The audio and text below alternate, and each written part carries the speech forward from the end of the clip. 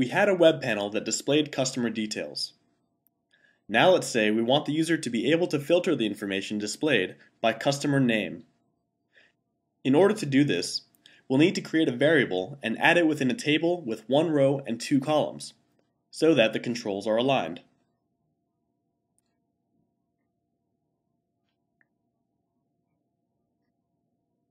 This variable will be called the same as the attribute.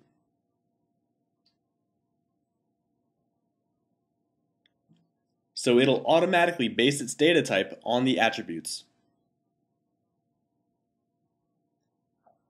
And we'll associate a text to it.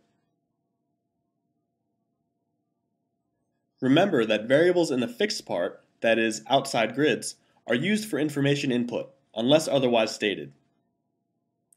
Now we just need to tell the grid to load only those customers that match the value entered by the user in that variable. How? Let's go to the grid and among its properties, find the conditions property. Here's where we need to establish the conditions the corresponding records from the database must comply with in order to be loaded into the grid. We previously said the grid has something like an implicit for each. Then, the conditions would be like its where clauses. This way, we indicate that the attribute's value must begin with or contain whatever is entered into the variable. Let's see what this looks like.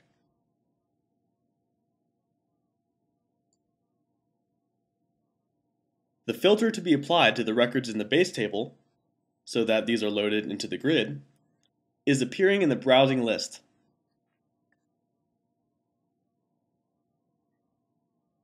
Here we can see all the customers whose names begin with the letter B, followed by letter E, or that contain the letters SU somewhere.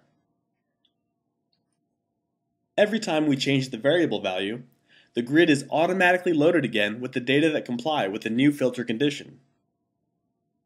So when the variable is left empty again,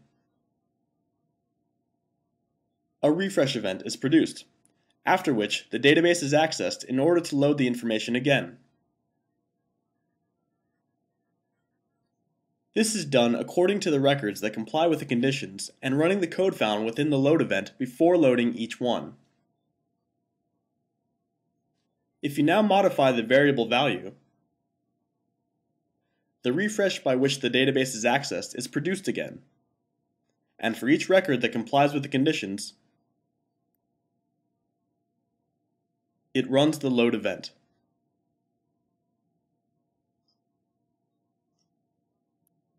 What determines that in changing the variable value, a refresh occurs and the database is accessed in order to load the information again?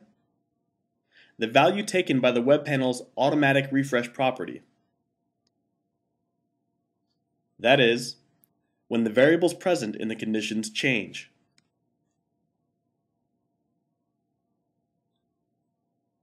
In our next video, we'll look at when and how to add code to the refresh event.